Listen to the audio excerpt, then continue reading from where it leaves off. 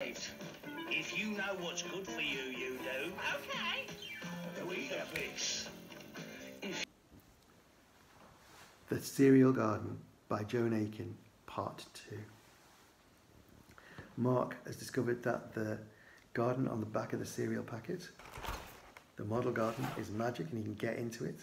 And he's also discovered that there are more bits to the garden if you buy more packets.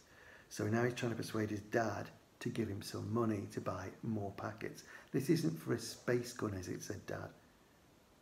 No. Can I have the money now?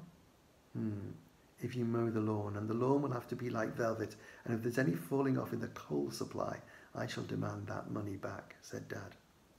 Oh, there won't be, said Mark. As soon as lunch was over, he dashed down to Miss Pride's. Was there a chance that she would have sections 1, 2, 4, 5 and 6?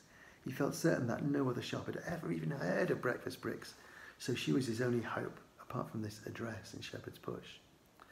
Oh, I don't know, I'm sure, said Miss Pride. Very doubtful, and more than a little surprised. There might just be a couple on the bottom shelf. Yes, here we are. There were sections 4 and 5, bent and dusty, but intact. Don't you suppose you have any more anywhere? I'll look in the cellar, but I can't promise. Miss Pride said aggrievedly. She opened a door, revealing a flight of damp stone steps. Mark followed her down like a bloodhound on the trail. The cellar was a fearful confusion of milled weed, tattered and toppling cartons, some full, some empty. Mark was nearly knocked out cold by a shower of tinned pilchards, which he dislodged. At last Miss Pride, with a cry of triumph, unearthed a little cache of breakfast bricks, 3 packets which turned out to be the remaining sections, 6, 1 and 2. Well, isn't that a piece of luck, she said, looking quite faint with all the excitement. It was indeed rare for Miss Pride to sell as many as 5 packets of anything at one go. Mark galloped home with his booty and met his father on the porch. Mr. Armitage let out a groan. Oh, I wish you'd bought the space gun, he said. Breakfast brick for supper too. Give peaceful sleep the whole night through. But I don't want a peaceful sleep, said Mr. Armitage. I intend to spend tonight mouse watching. During the next few days, Mark's parents watched anxiously to see, Mr. Armitage said, whether Mark would start to sprout esparto grass instead of hair, for he doggedly ate breakfast bricks for lunch, with soup, sprinkled over his pudding, for tea, with jam, for supper, fried in dripping. Not to mention, of course, the immense helpings he had for breakfast with sugar and milk. Mr. Armitage, for his part, soon gave out.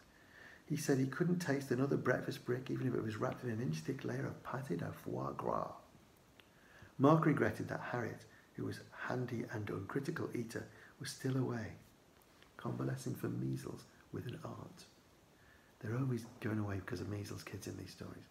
In 2 days, the second packet was finished, and Mark cut it out and fastened it together and joined it onto section 3 with trembling hands.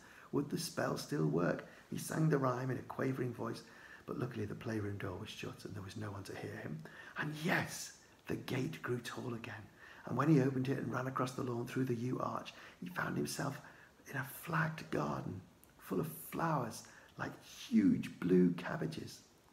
Mark stood hugging himself with satisfaction and then began to wander about smelling the flowers, which had a spicy perfume, most unlike any flower he could think of. Suddenly he pricked up his ears. Had he caught a sound? Yes. It was like there was somebody crying. It seemed to come from beyond the hedge. He ran to the next opening and looked through. Nothing but grey mist and emptiness, but unless he had imagined it, just before he got there, his eyes had caught the flash of white and gold drapery swishing past the gateway. Do you think Mark's all right? Mrs. Armitage said. He seems to be in such a dream all the time.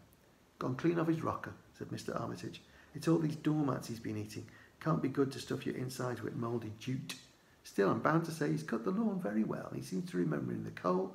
I had better take a day off from the office and drive you over to the shore for a picnic. The sea air will do Mark good. Mrs. Armitage suggested to Mark that he should slack off on the breakfast bricks, but he was so horrified at the idea that she abandoned it. But, she said, he was to run 4 times round the garden every morning before breakfast. Mark said, which garden? Almost, but stopped himself just in time. He had cut out and completed another large lawn, a lake, some weeping willows, and on the far side of the lake he'd had a tantalising glimpse of a figure dressed in white and gold. After munching his way through the fourth packet, he was able to add on a broad grass walk bordered by curious clipped trees, and at the end of the walk he could see the white and gold person. But when he ran to the spot, no one was there. The walk ended in the usual grey mist. When he had finished and cut out the fifth packet, an orchard, a terrible thing happened. For 2 days he could not remember the tune that worked the spell. He tried other tunes, but they were no use. He sat in the playroom singing till he was hoarse. Suppose he never remembered it again? His mother shook his head at him that evening. She said he looked as if he needed a dose. It's lucky we're going to Shingle Mud Bay tomorrow. That ought to do you good. Oh, I'd forgotten about that, said Mark. His mother stared at him in astonishment. But in the middle of the night he remembered the right tune, leapt out of bed in a tremendous hurry, ran to the playroom without even waiting to put on his dressing gown. The orchard was wonderful, for instead of apples it bore oranges, lemons, limes, and all sorts of tropical fruits whose names he did not know, and there were melons and pineapples growing, plantains and avocados, and better still, the lady in white and gold. She drew near enough to speak to. "Who are you?" she asked, very much astonished at the sight of him. "Mark Armitage," he said. "Is this your garden?" Close to, he saw that she was rather grand. Her dress was white satin, embroidered with pearls, and it swept the ground. She had a gold scarf, dressed high and powdered. Her hair, dressed high and powdered, was confined in a little golden pearl tiara. Her face was rather plain, pink, with a long nose, but she had a kind expression and beautiful grey eyes. "Indeed it is," she said with hauteur. "I am Princess Sophia Maria Louisa of Saxe-Hoffen-Poffen und Hamster. What are you doing here?"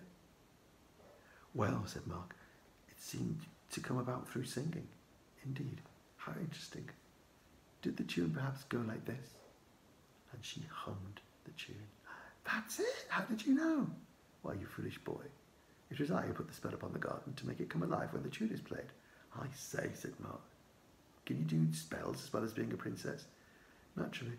At the court of Saxe-Hoffen-Poffen and Hamster, where I was educated, all princesses were taught magic. Not so much as to be vulgar, just enough to get out of social difficulties." "How useful," said Mark. "And how did you work the spell for the garden?" "Why, you see..." The princess was obviously delighted to have someone to talk to. She sat on a stone seat and patted it so that Mark could go and sit next to her. "I had the misfortune to fall in love with Herr Rudolph, the court kapellmeister, who taught me music. He was so kind and handsome, and he was most talented, but my father, of course, would not hear of my marrying him because he was common, like you." "So what did you do?" "I arranged to vanish. Rudy had given me a beautiful book with many pictures of gardens. My father kept a strict watch to see that I did not run away, so I used to slip between the pages of the book when I wanted to be alone, and then we decided to marry. I asked my maid to take the book to Rudy, and I sent him a note telling him to play the tune when he received the book. But I believe that spiteful Gertrude must have played me false and never taken the book, because I have been here alone for 50 years, waiting for my Rudy, and he has never come. Oh, Rudy, where can you be? It has been so long." 50 years, said Mark, reckoning that must make her nearly 70. "I must say you don't look it." "Of course I do not. For me, I make that time does not touch me.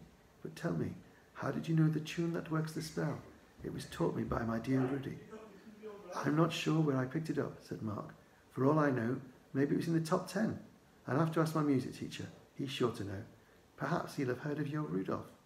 Privately, Mark feared that Rudolph might very well be dead by now, but he did not like to depress Princess Sophia Maria Louisa. So he bade her a polite good night and promised to come back as soon as he could. That's the next. Part 3 in a minute.